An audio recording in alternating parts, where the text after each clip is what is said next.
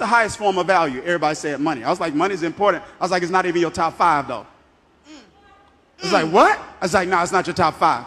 I said, if I say I give you $1 million a day, but you got to die tomorrow, which one you want? I say, so time more than money. If I say I give you $1 million a day, but you got to be sick for the rest of your life, you want it? So health is more than money. Well, if I say I give you $1 million a day and your mama got to die tomorrow, you want it? No. So relationships are more than money. So finances is not the highest form of compensation.